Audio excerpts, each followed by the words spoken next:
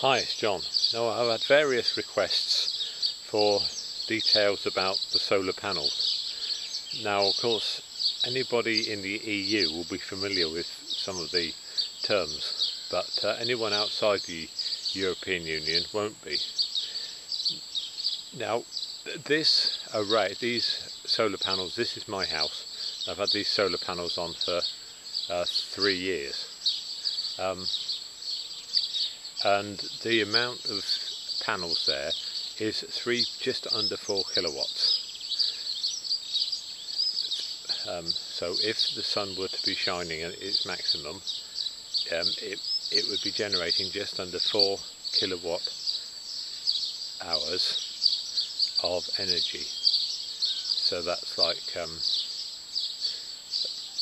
2 kettles, isn't it? And that feeds into the national grid, the electrical national grid. It comes off the roof, and then in the roof, there in the loft space, there is an inverter, and the inverter can change the direct current, which comes through at different voltages and different currents all the time because of the varying sun. It can change it from direct current to alternating current. Now, our alternating current is 50 cycles per second. So this box in the roof is an amazing box, and when it's really hot and sunny, it's working quite hard. It's humming quite hard in the roof. Now, down in the kitchen we've got a meter, and the meter records how much electricity we put into the grid. And the amount of electricity we put in is about 6,000 kilowatt hours a year,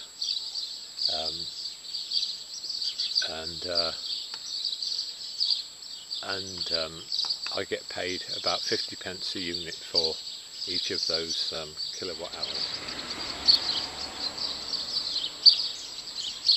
So that 50 pence is mainly subsidy from the government, because after the Kyoto Agreement, the European Union, they didn't want electricity to be made out of fossil fuel, so they thought of all sorts of ways to stop electricity being made out of fossil fuel, and all sorts of ways to stop people consuming electricity from fossil fuels.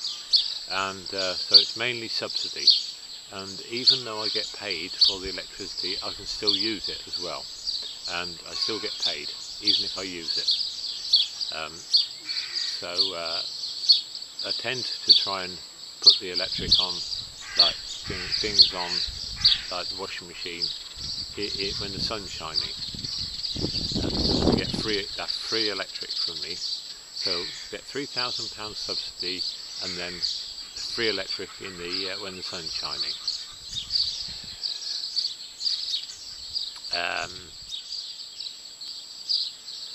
The whole system cost around £17,000, and it lasts 25 years. But I think we calculated that after about 7 or 8 years it should have paid for itself, as long as the wind doesn't blow it off the roof. I would say it's the best investment I ever made, because not only do I get £3,000, that £3,000 is tax-free, so don't have to declare it on income tax, so that's easy. The 50 pence is basically what they call feed-in tariff, and there's other ways people can feed in tariffs through wind and water, water turbines. For domestic roofs, the just under 4 kilowatts is the maximum you can have on a domestic roof for the feed-in tariff. When the scheme started, it was a very good feed-in tariff. I think mine was about 39 pence feed-in tariff, and then 5p for every unit of electricity that I didn't use. But they estimate that anyway.